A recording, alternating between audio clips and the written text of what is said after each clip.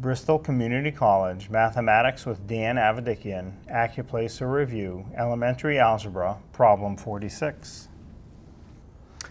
This is the Elementary Algebra ACCUPLACER Review, Problem 46.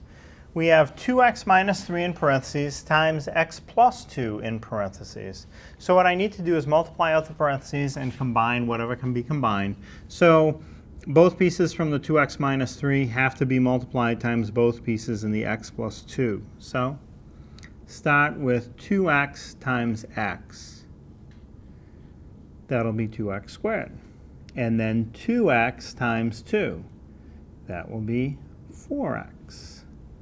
And now negative 3 times x is negative 3x. And finally, negative 3 times positive 2 is negative 6. And now let me combine the pieces that can combine. The first piece is 2x squared. There's no other x squared, so I can just bring my 2x squared into my answer. Done with the x squares.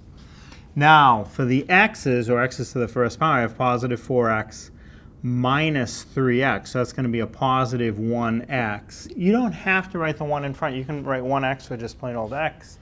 And that takes care of my x's. And at the end, just the number is a minus 6.